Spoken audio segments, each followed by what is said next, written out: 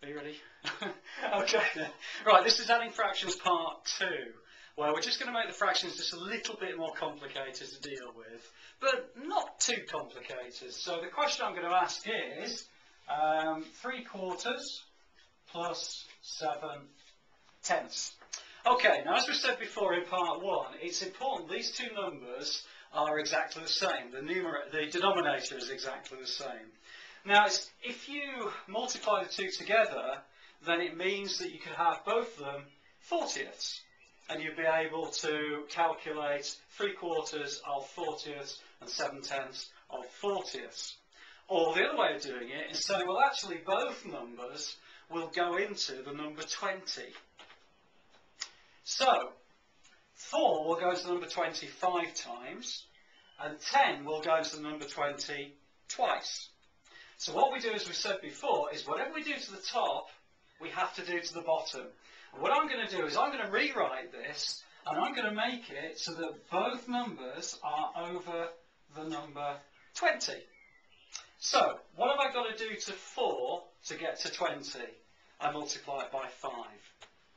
So if I multiply 4 by 5 to get to 20, I've got to multiply 3 by 5. And 3 by 5 is 15. 10 to get to 20 is twice. 2 times 7 is 14. So the answer to 3/4 plus 7/10 is 15/20 plus 14/20, which is 29/20. Now it's better, it makes a little bit of sense and it looks a lot nicer, is if you make that from a fraction into a whole number plus the bit of the fraction that's left over. So the whole number there is 20/20, which is one whole one, and then there's 9/20 left over. 9/20. So the answer to that question is 1 and 9/20. Okay, now if you don't know what this number is, then there is a way of working it out. And the way that we work it out is we're going to try and work out what we call the greatest common factor. And what we do is we use division. So we've got 4 and 10. It's a little bit like short division. I'm going to write down 4 and 10 there. And I'm going to make a division sign over the top of it. Now, what number will go into 4 and 10? The number 2. Okay, so 2 into 4 goes twice, and 2 into 10 goes 5 times. Now I can't now find any other number that will go into 2 and into 5. So what I've got left now is that number, and that number. Now if we multiply all of those numbers together, that will give us the greatest common factor. So 2 times 2 is 4. Times 5 is 20. So the greatest common factor of 4 and 10 is 20. Now I knew that, and I guess you did too, because we could work it out ourselves. But this is a really good way of doing it if you're not sure what the greatest common factor is. Okay, now the other question that we're going to ask today is I'm going to slightly change that so that I've also got some whole numbers as well.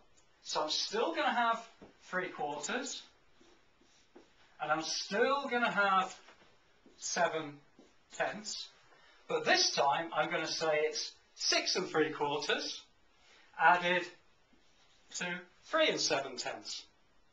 Okay, well, we know that 3/4 and 7/10 is exactly what we've done before. We're going to rewrite it over the number 20.